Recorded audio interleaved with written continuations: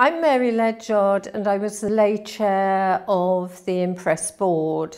I'm lay in terms of the fact that I'm not an academic, but I've got a lot of experience of patient and public involvement, particularly in health. The board met 4 times in the course of the project to check on progress and to give advice.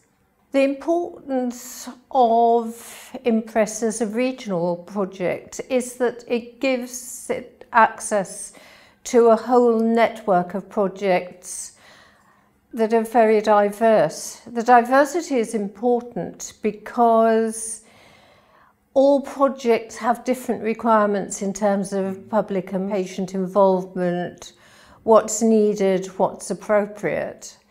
But it gives an opportunity to draw lessons from a number of projects to find out the common themes. The lessons learned were around involving patients and the public from the very beginning of projects so that you could actually get the questions right.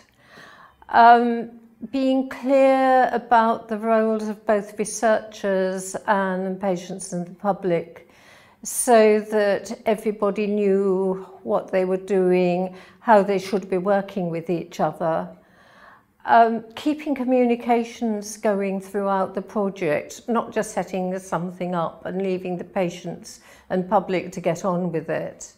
And finally, bringing things together at the end to learn the lessons from what's happened, what worked well, what didn't, and what the outcome of the project was.